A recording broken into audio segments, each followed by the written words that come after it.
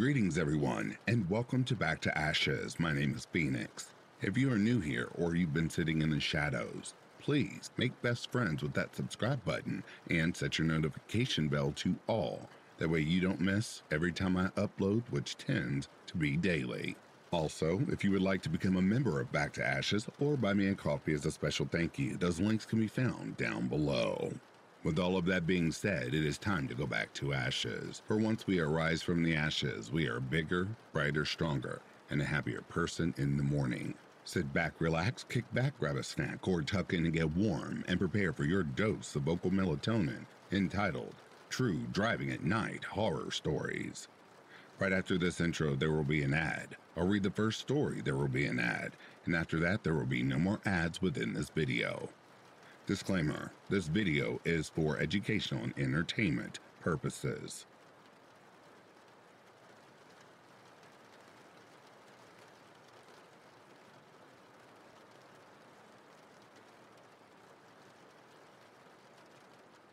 I usually sit in the front of the bus. Maybe because I am very close to an entrance. Maybe because I feel more secure being close to the driver. I just hang down my head, listening to my headphones, but always just with one of them because I want to hear what is happening around me. This was the very first time I had seen him. I hear when he started to speak with me. I put down my headphones. The bus was very empty. It was just me and one other person, far back at the end of the bus. The driver was between 30 to 40 years old. Yeah, I am really bad about ages. He looked just like a regular bus driver at that age, a little overweight with blonde hair and a couple of days going without a shaving. "Are you heading to work?" I replied. "Yeah," because this bus was a common line to the one large workplace around my area. He asked a couple of questions, just some small talk, and I did not mind. And then he talked about his ex and her kids. "She called the police on me. I just needed to put my lotion on my crotch. The kids were in the bathroom with me, just as I needed to put it on because the doctor told me that I needed to do it every day." I froze. I did not see that coming. I then heard his story about how he was not a pedophile, he just needed to put on the ointment on his bits, and it just happens to be at the same time as his girlfriend's kids were around him, and then all the details and that she was a crazy bitch.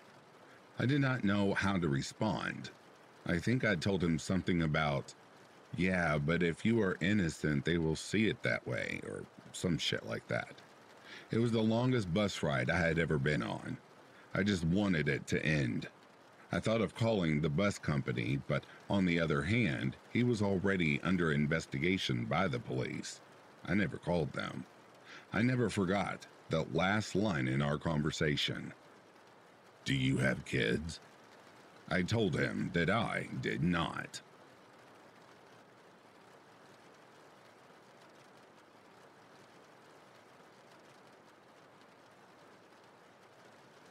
So, to preface, I'm not a good driver by any stretch of the imagination. At the best of times, I am passable. Keep this in mind. My best friend and I were driving home through an industrial section of our town.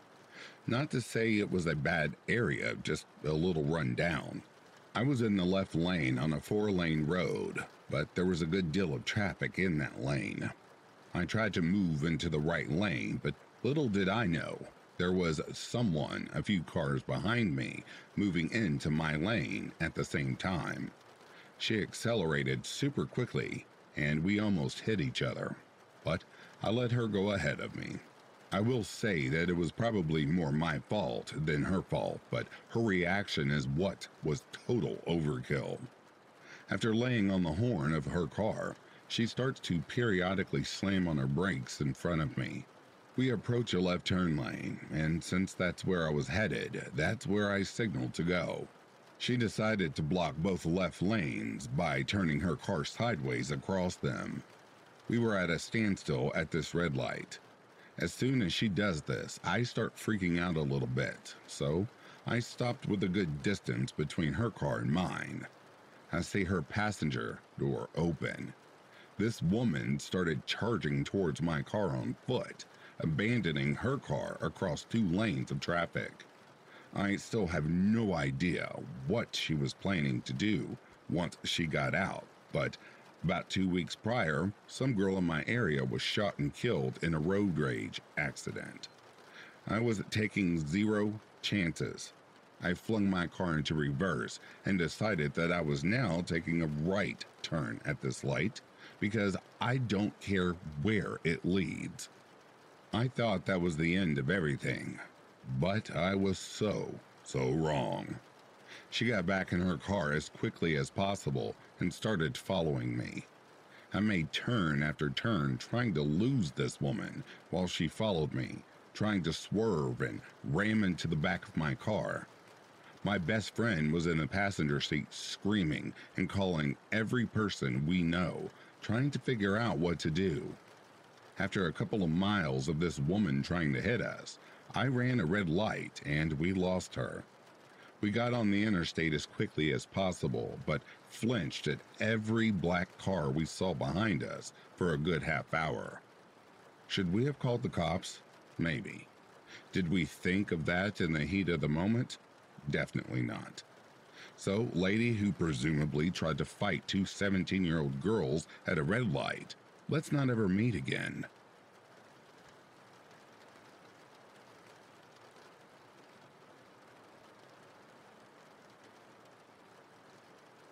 About 19 years ago, I had a frightening incident while driving home from work in the evening.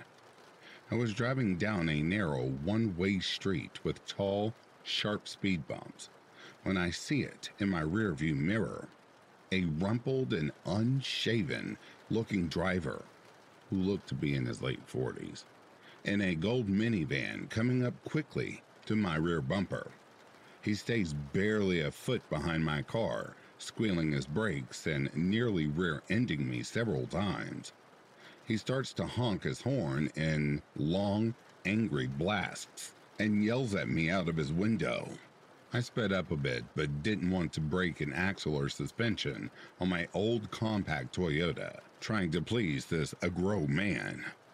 At the end of this street, I turned onto the larger boulevard, thinking that would be the end of it. He follows me. My heart starts to pound.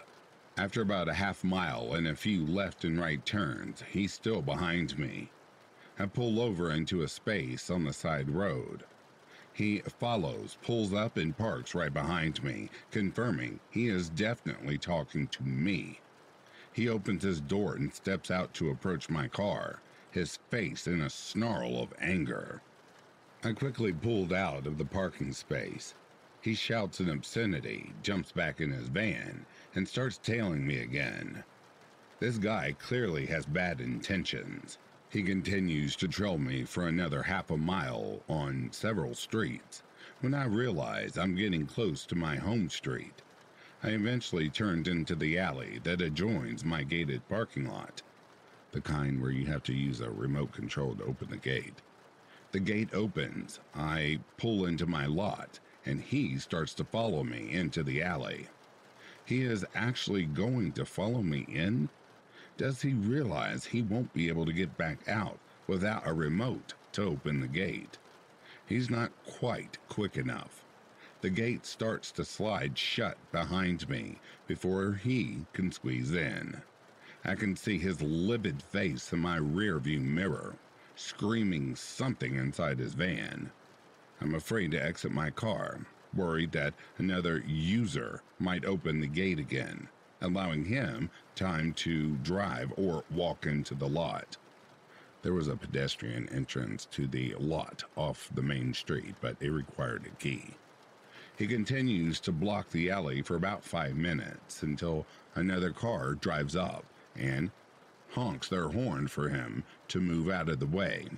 He eventually backs out of the alley and drives off. My heart finally slowed down.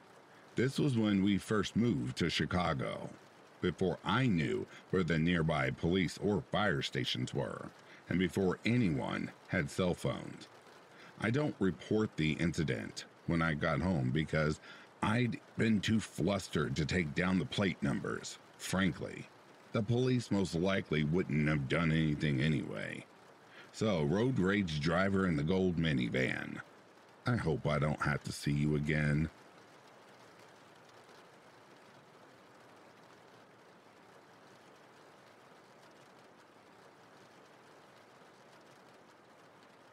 I'm going back and forth with this story because I'm not sure if it's actually creepy or if I'm just super bothered by semi trucks in general. This happened back in March. My sister and I were heading to an airport for our 6 a.m. flight to Orlando, Florida, to visit Universal Studios. So, this incident happened between 3 to 3:30 a.m. We're driving along the interstate when we come up behind a semi truck.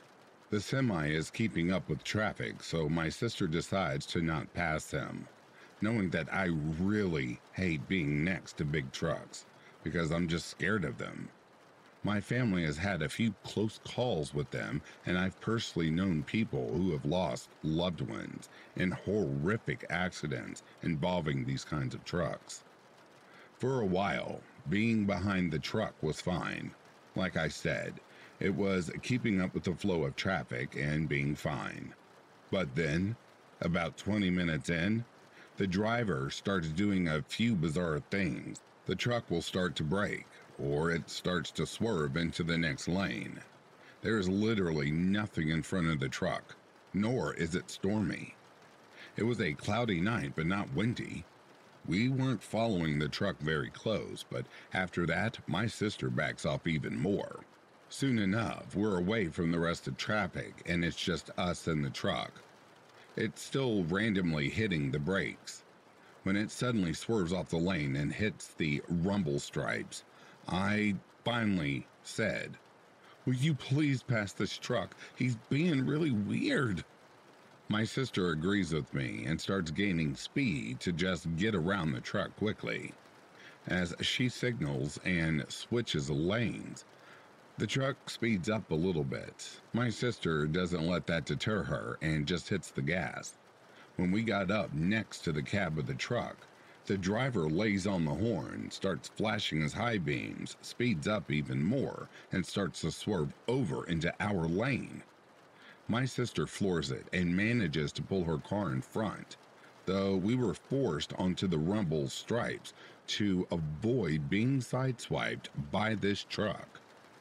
She keeps going fast, and when we got a good distance in front of the truck, she gets back over and starts to slow down a bit. But then, she's just like, "Seriously, what is this truck's problem?" I look in a side view mirror, and this truck is just hauling ass, like he's trying to catch up with us. My sister speeds up again and is pushing at about 85 miles per hour when we're able to start pulling away from this truck. Speed limit signs are 65 for trucks, 70 for cars. We eventually catch up to the traffic that had left us behind with this truck. From there, we were able to slow down a little more. But with that truck gaining on us again, we passed through them, and when the truck caught up with the traffic, he slowed way down, and we were able to lose him. I've told this story to a few people, and they're always like, "Oh, sounds like road rage." But I honestly don't know what my sister and I did to piss this guy off if that's the case. But I do know that this trucker made my paranoia around semi-trucks even worse.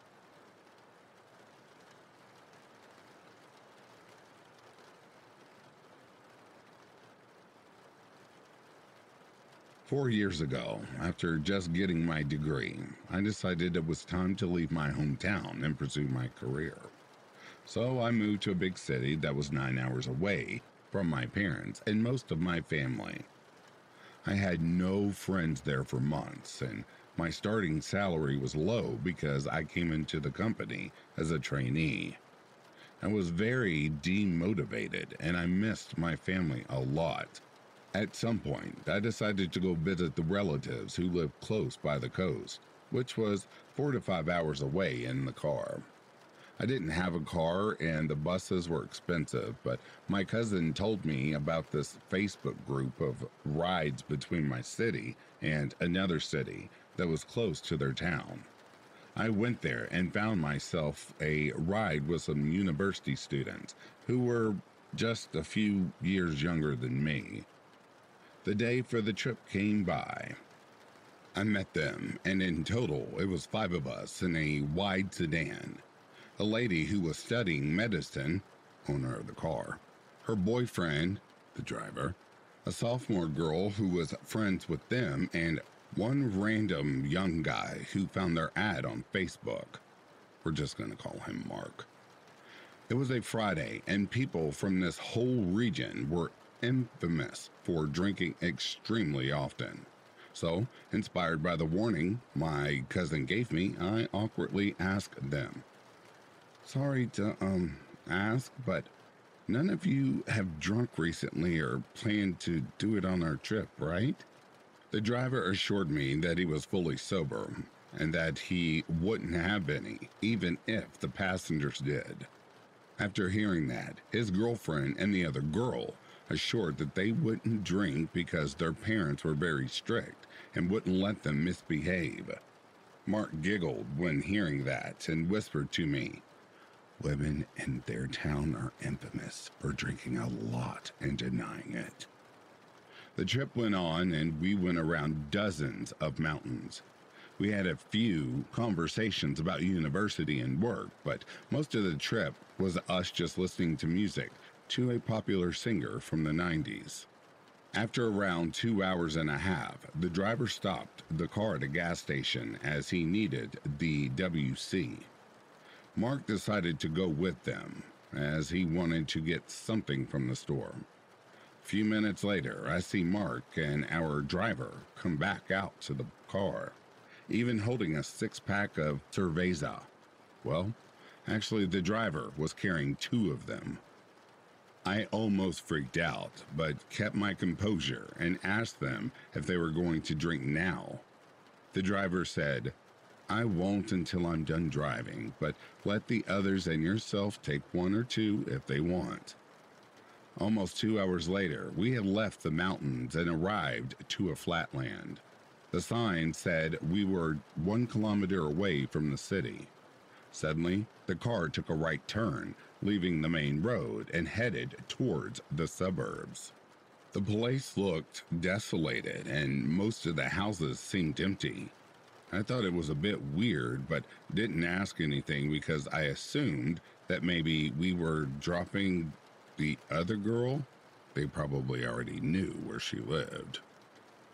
The dude just parked the car on the yard of an abandoned house and said, "We are basically home. You guys down for some drinks?" Mark was totally down with it, but the girls kept saying stuff as, "I'm not sure. I don't usually drink," or, "Okay, I'll make this one exception," or, "Only because we had tough midterms." I refused and said, "But how are we going to get to the city? You guys agreed to take me to the bus station."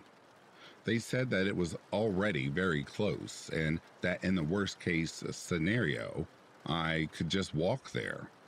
I was more worried because I planned to take the local bus at a certain hour to then get to my cousin's town, which was still an hour away from there.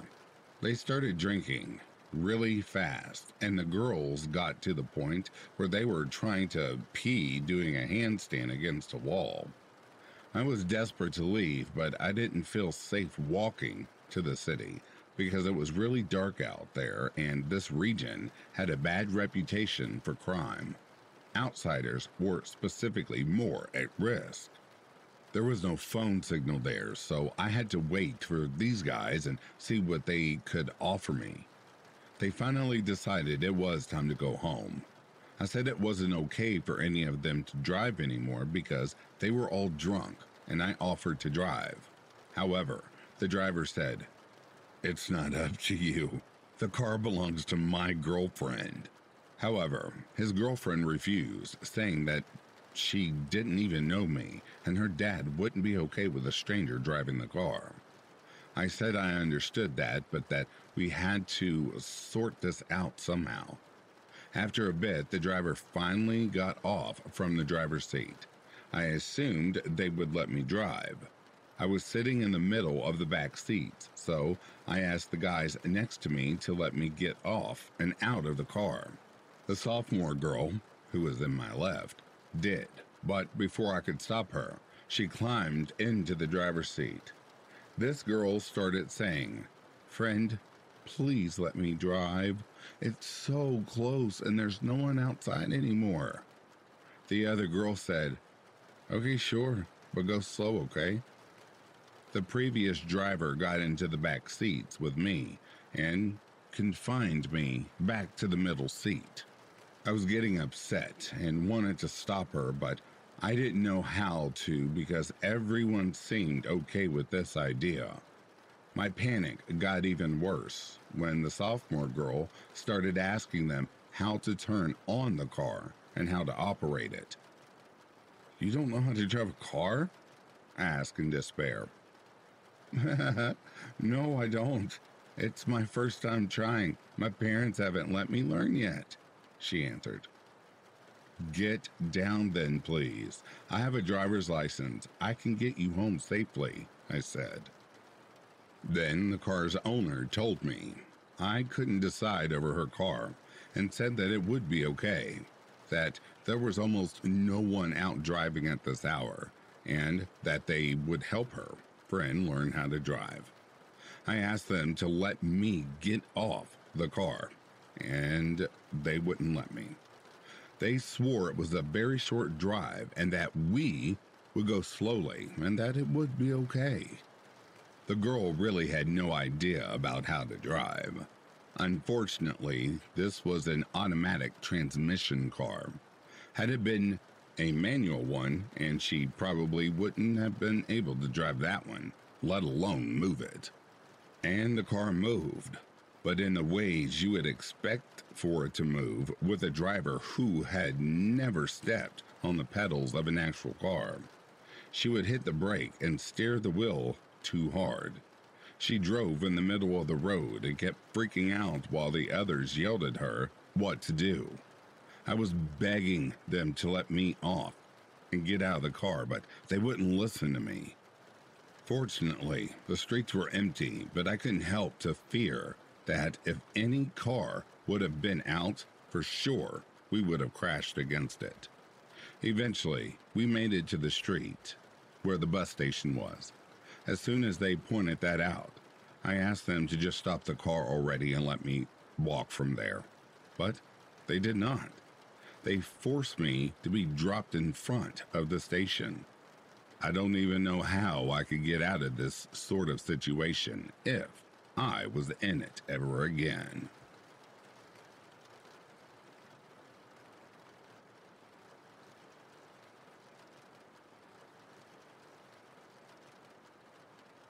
Last night, I was coming home from dinner out with a friend whom I hadn't seen in a while.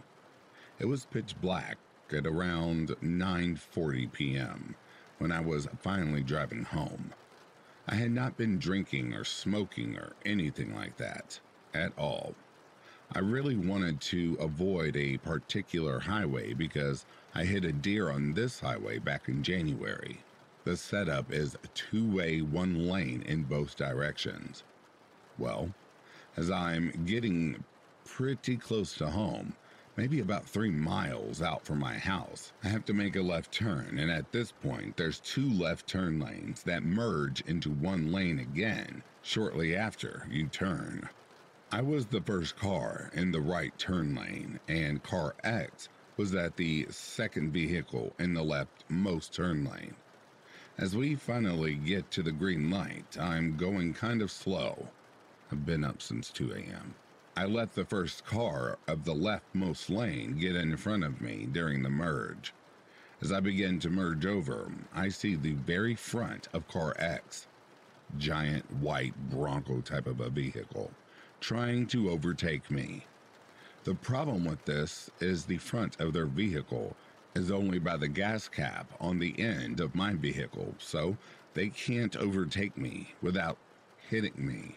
So I speed up just a little bit to successfully make my merge and do a big swerve to the left, then another full swerve to the right.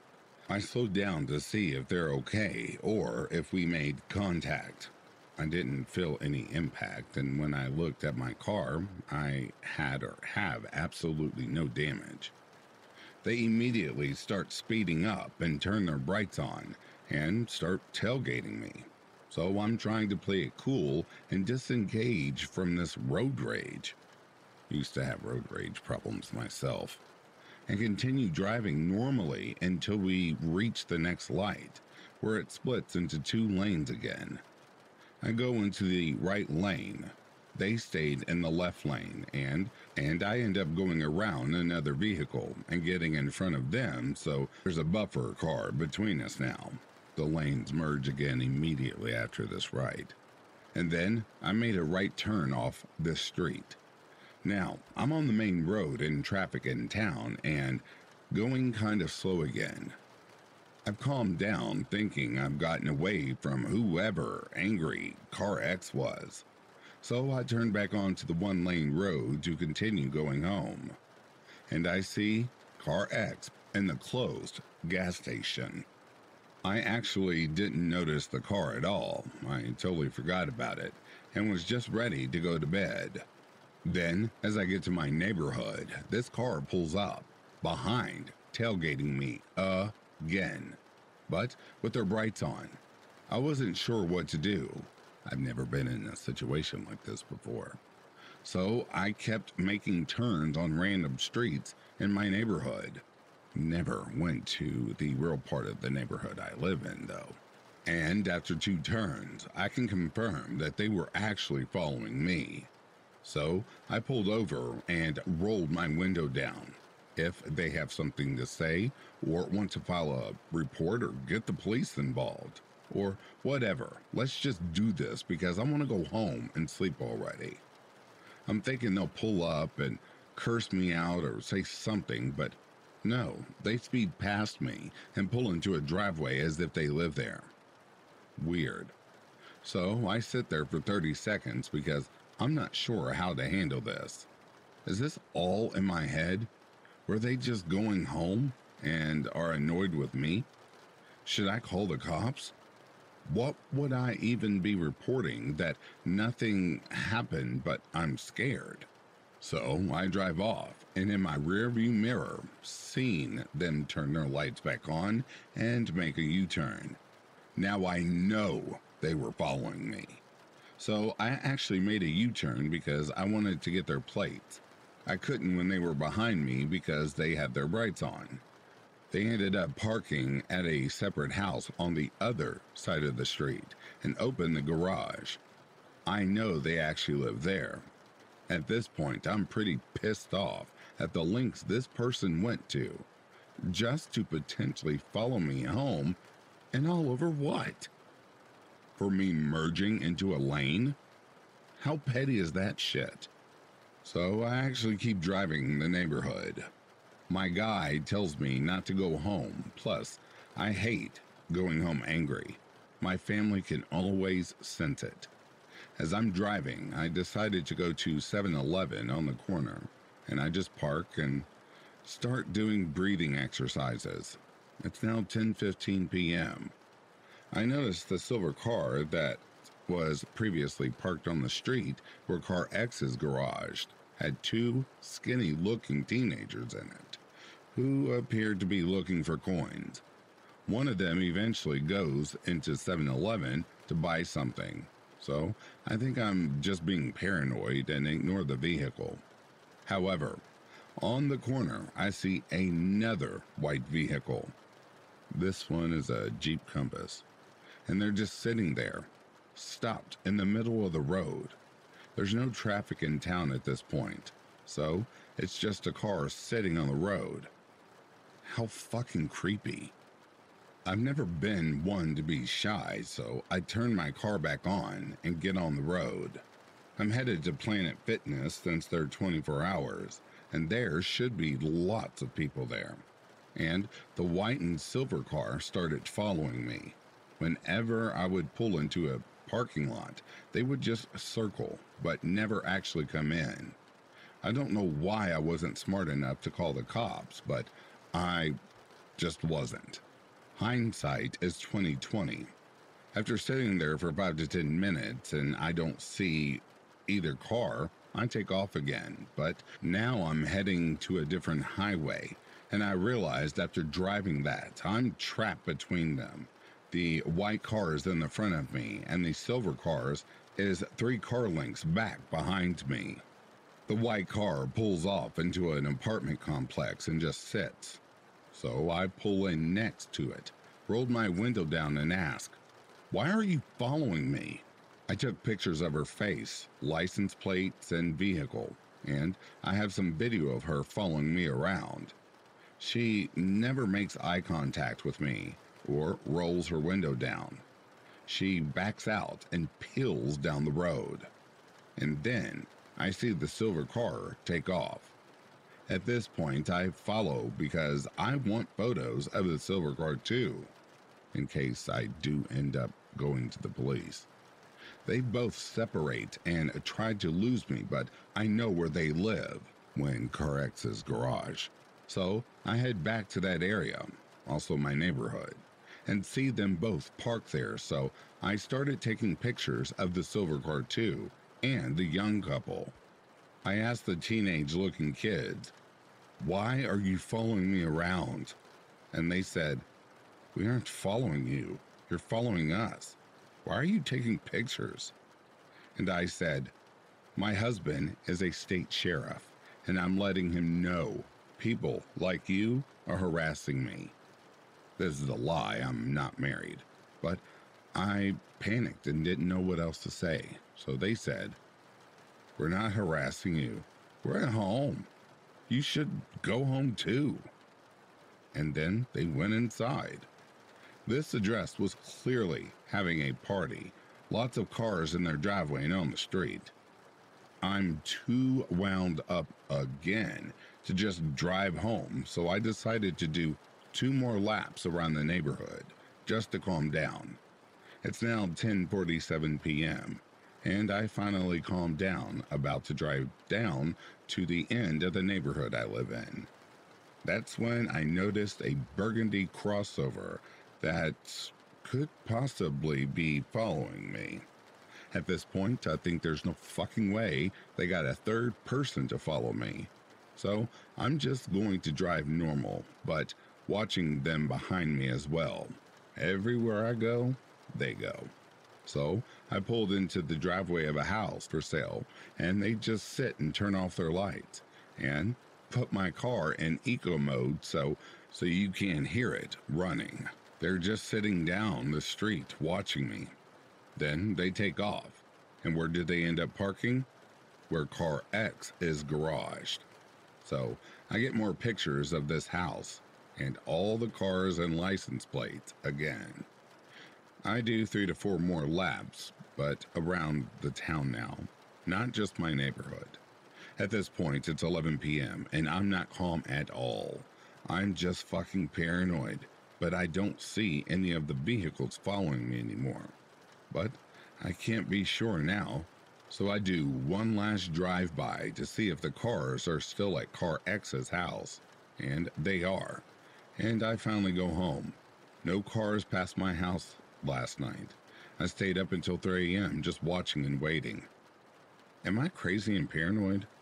Was I the harasser here? I'm just trying to make sense of it all.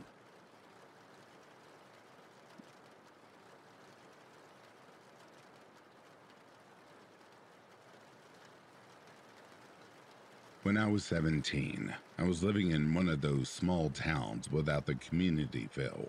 It was a toxic place, rampant with drug addiction and crime. I learned from a young age to watch my back and where not to go past dark or ever. This town held a lot of trauma for me. Some trauma is even scarier than this incident I'm about to share with you. I left this town a few short months after this incident, and I would never think about moving there at this point ever in my life. For context, I was working a lot and finishing up my senior year, and we didn't have a working washer and dryer at home. So I had to go to the laundromat to do my laundry. I lived on the outside of town. It took 5 minutes to get into town, but we were so secluded. There were two street lights, and I lived on a street between two mountains. We were down the street from this abandoned dairy farm. We had acres to ourselves. We were really, really secluded. It was so dark out there, and there was only my street and a cross street to get to my street, so when a car was on the road. One afternoon, I found some time to take my laundry to the laundromat, and I took my mom and brother's laundry with me so my mom wouldn't have to do it during her work week. This meant I had 3 times the laundry to do, and it would take longer at the laundromat, but there was a Hastings next door, so I didn't worry too much, as long as I was able to leave before dark, as it wasn't a very good idea or a good area to be in. By the time I left, the sun was almost down, so it all worked out. By the time I was on the cross street to get to my street, it was completely dark, and I was all alone out there. I thought I'd turned onto my street, and within seconds, there was someone behind me, as close as they could get to me without hitting me, and they had their brights on. This confused me, as I had seen no other cars before I turned onto my street. It was like their lights were off until they were directly behind me. This gave me a pit in my stomach, so I sped up, but they kept up behind me. This was a windy, dark road, and my headlights were poor, so I was really starting to get anxious. I made a judgment call and drove right past my driveway. I didn't feel right possibly alerting some creep to where I live with my mom and baby brother, especially since cell reception was so poor out there. The person behind me was still just as close as they could get to my bumper, and I kept speeding up. I knew that up ahead there was a fork in the road. Going straight would lead to the downtown area, and it's the way people go when they're heading that way. To go to the left, you entered a residential area with only a few homes and a road that only really allowed one car at a time. At the last second, I turned onto the street without turning my blinker on, in hopes that the car behind me would keep driving straight. They turned with me. By this point, I was very scared, but still hopeful that maybe the car behind me lived in that area. We were going close to 50 miles per hour by now and just speeding up, as the car behind me wasn't backing off, but staying as close as they could. They stayed so close that I couldn't even tell the make of their vehicle, or rather they were driving a car or SUV or a truck. I definitely couldn't tell who it was in the vehicle. I couldn't understand why they wouldn't back off, and I was afraid that if I slowed down, they would rear end me. All of a sudden, I see a home directly in front of me. The street was at a 90-degree angle, and I had to turn left or crash into the home in front of me. Luckily, my car made the turn. I kept going and made a left to get onto the road that leads downtown. The car was still behind me. They didn't live in that neighborhood. At this point, I'm sure they're following me, and I make the decision to drive to the sheriff's office, but I'm not sure how to get there. We're going around 60 miles per hour in a 25 mile per hour zone, and I recognize will lead to the sheriff's office, so I turn. But I turned so late that I might as well have made a U-turn. Finally, the car behind me can't make the turn, and they keep driving. I drove around and made a lot of turns to ensure the car wouldn't end up directly behind me. Finally, I pulled over my car and cried. I was safe this time, but I went home terrified, and it changed the way I drive to this day. I moved to a more populated city, and I live in a large apartment complex, but I still drive past my old apartment when I got a weird feeling that something or someone was behind me. Anytime someone pulls into the apartment behind me, I drive right past my apartment and circle the complex until I can park with no one behind me. My paranoia possibly saved me and my mom and baby brother from something that could have been so much worse.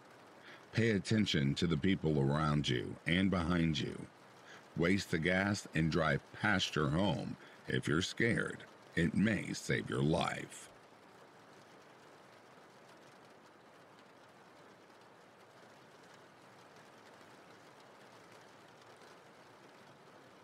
This happened a couple of summers ago as my boyfriend and I were driving along a remote forest service road in British Columbia, Canada, returning from a camping trip. We're pretty familiar with the area we're in, having camped there several times before.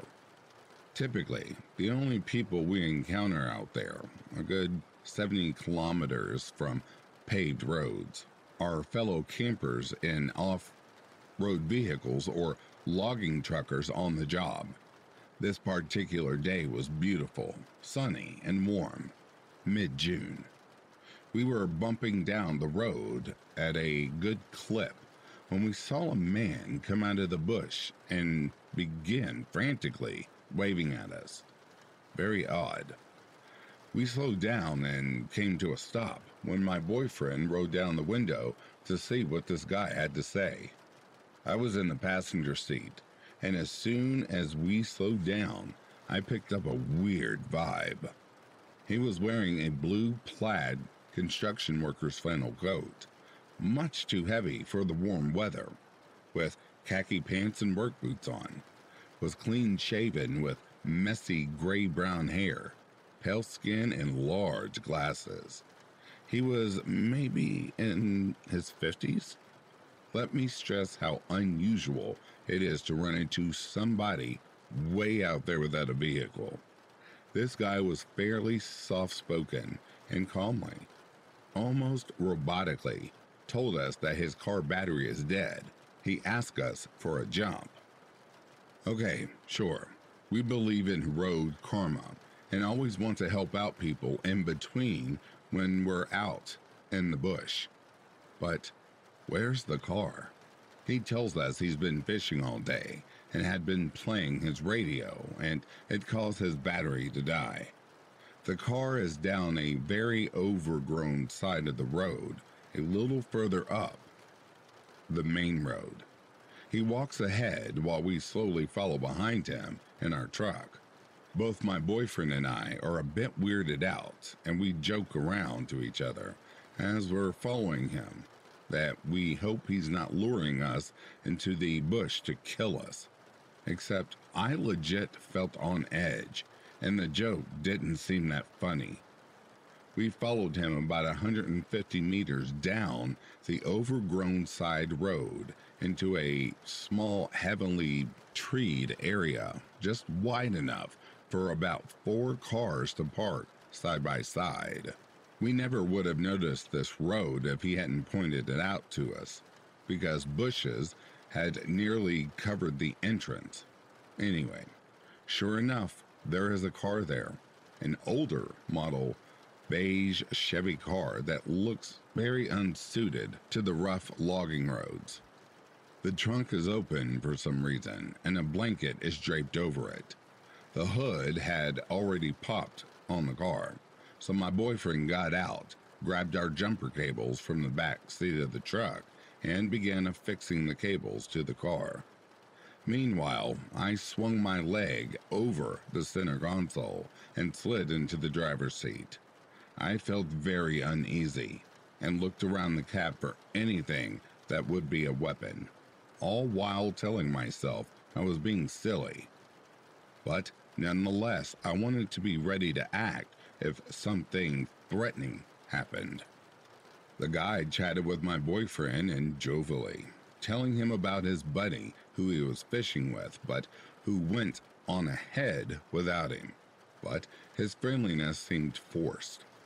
He stood back, allowing my boyfriend to do everything, lingering behind him, watching, while boyfriend got the car batteries hooked up. There was an awkward pause, and my boyfriend had to prompt the guy to go get in his car to crank it over. Throughout this, I sat in that driver's seat watching, feeling very tense. The car fired up easily, and the guy got back out of the driver's seat. He said thank you in an oddly intense way. My boyfriend removed the cables and hopped back into the passenger seat without bothering to put the cables away properly. And the moment the passenger door closed, I was reversing back down the narrow side road with branches scraping across both sides of our car. We got onto the main road within moments and went on our way. My boyfriend told me that the guy watched us the entire time as I backed down the road.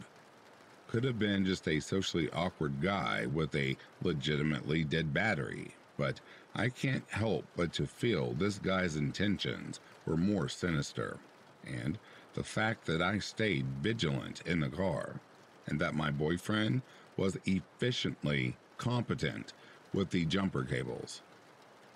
It helped us dodge a bullet, I do believe. Not sure if the battery really was dead in the first place, but neither of us remember seeing any fishing gear.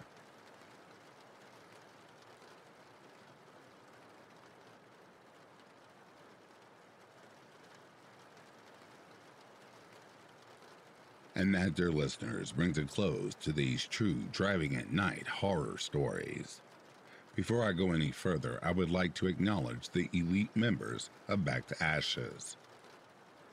Mrs. Enterschare, Sugared Spite, Samantha Place, Stephanie McLaren, Tammy Slayton, Chrissy Elias, Tina Mead, Cindy, Amy Klimko, Anita B, Dova Khaleesi, Edith Smith, Buzz Crispin, Patty's niece, Denise S., Call Me Carter, Corpse Lover, and Cindy Cleveland.